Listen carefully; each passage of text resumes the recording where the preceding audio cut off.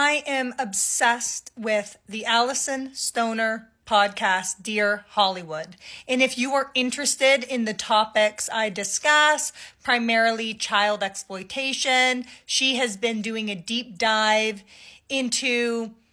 child actors and the world of Hollywood as a former child star. And now she's into kid influencers, and you got to give it a listen. If they're famous for simply existing and being themselves, not even for playing a character now, if they are accustomed to their lives being filmed for strangers to watch, if they think making $1 million a year and getting 50,000 likes per photo is the baseline expectation for their teen years, if they're learning how to modify their appearance and behavior online to improve engagement and viewership,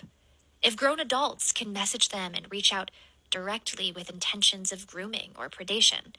it's just a recipe for disaster.